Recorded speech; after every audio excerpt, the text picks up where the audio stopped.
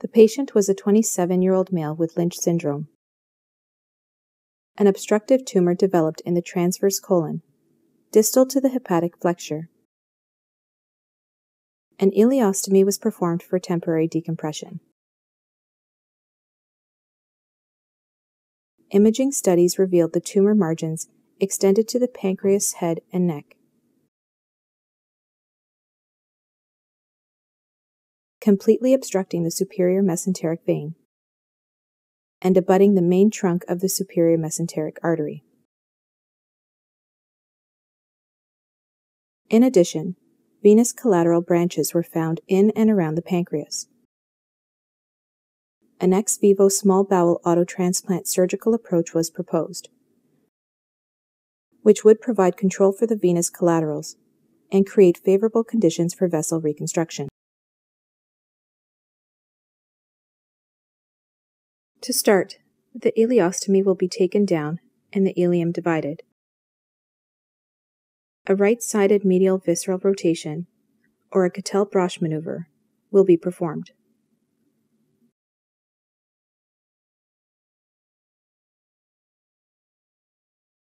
An extended Cocker maneuver will then be performed, mobilizing the hepatic flexure, the duodenum, and the pancreas head from the inferior vena cava.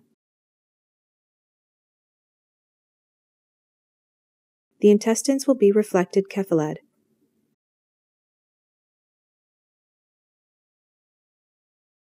revealing the root of the SMA. The descending colon will be mobilized and rotated medially, and the sigmoid colon will be divided proximally.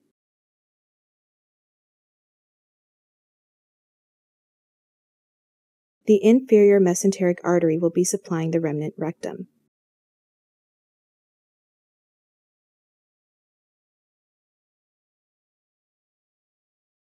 At the porta, a retrograde cholecystectomy will be performed.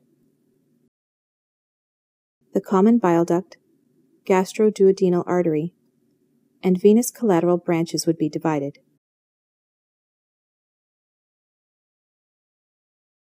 The stomach would then be divided proximal to the antrum.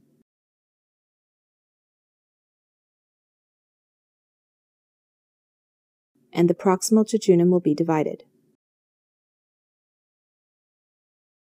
The SMV and the first jejunal branch will be identified, which will be key in reconstructing venous outflow. The pancreas will then be transected, along with the collateral branches in and around the pancreas body. The splenic vein will be divided.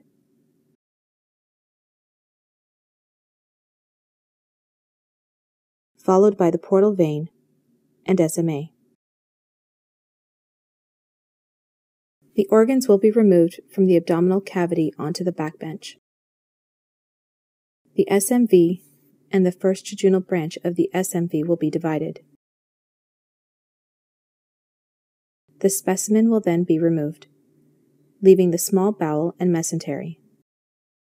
The SMV will be anastomosed to a panel graft, constructed from the superficial femoral vein, followed by the first jejunal branch. The small bowel will be transferred back into the abdominal cavity. The SMA will be reconnected to its root, and the panel graft anastomosed to the portal vein. The splenic vein will be anastomosed laterally to the panel graft.